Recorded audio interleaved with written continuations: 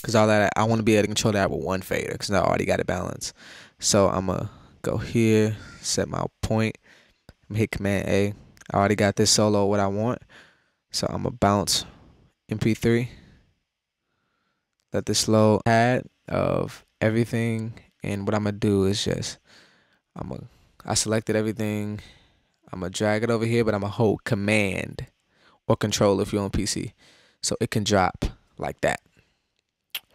So that top audio file, I'm gonna delete that one because I have all of my files here. 15 through 16.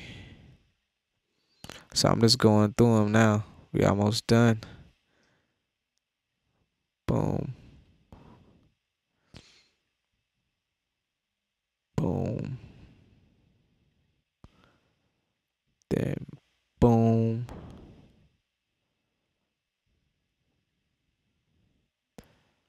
We're gonna go here. Boom. Because that's our outro. And this is gonna be how I track loops.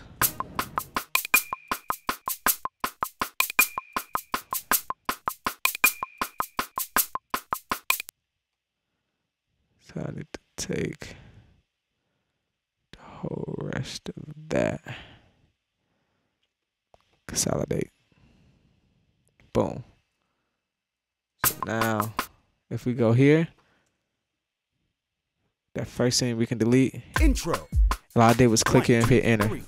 Intro. So as you see how it's looping, now we have to tell it to go to the next scene. So what I like to do, Command R is to rename. Let's go all caps. I name that first part, get ready. Couple exclamation. Ooh, those not exclamation 16 because it's like double time. So now go back and check our work. Always okay to check your work to make sure that you do it right. So when you're ready to do it live, you won't have no mess ups or nothing unexpected.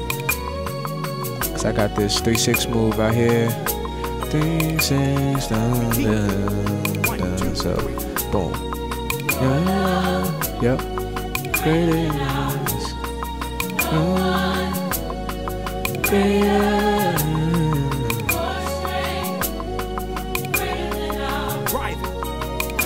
It should take us to the next place. 2, 3, 4, 5, 6.